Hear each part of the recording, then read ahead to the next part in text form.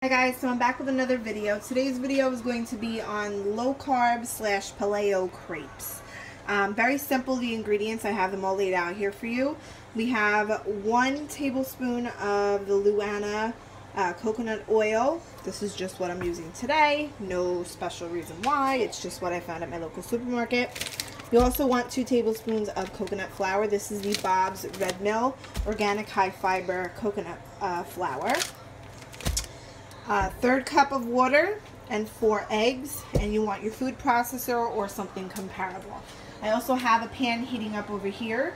It's over low-medium heat with a little bit of coconut oil in it. So what we're going to do is we're going to take our eggs and we're going to throw it into our food processor of choice.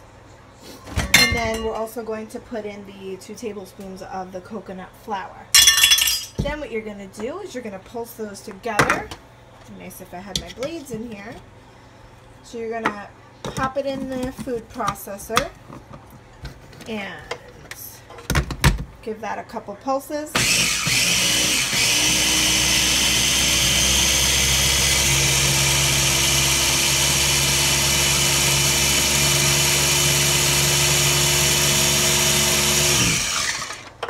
And then you're going to put in your coconut oil, melted. And you're going to give it a couple more pulses.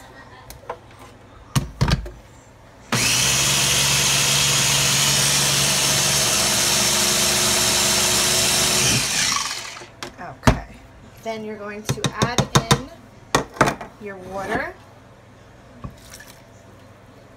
And you're going to pulse that up again.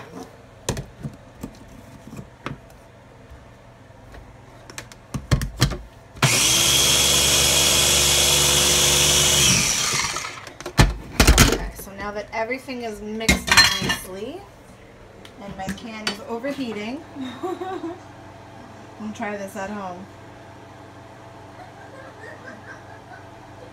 So you're going to have that over the heat and you're going to pour about 1/4 of the mixture into your pan. Be careful. Oops, sorry about that, guys.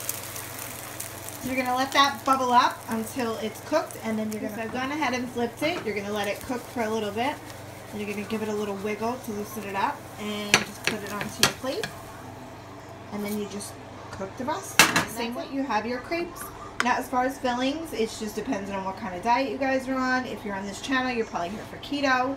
I'm probably going to fill these with some sausage and some cheese and maybe a little bit of tomato. So you can pretty much just do whatever you like. Just come up with a filling. I'm sure you can do something sweet. You could probably do some cream cheese in the middle. I personally would love to use these as like pancakes, put some sugar-free syrup on them, whatever you guys want to do, depending on what your goals are and what your eating plan is. So I hope you guys enjoyed. Please don't forget to hit the like button, subscribe if you're not already, and I will see you in the next one.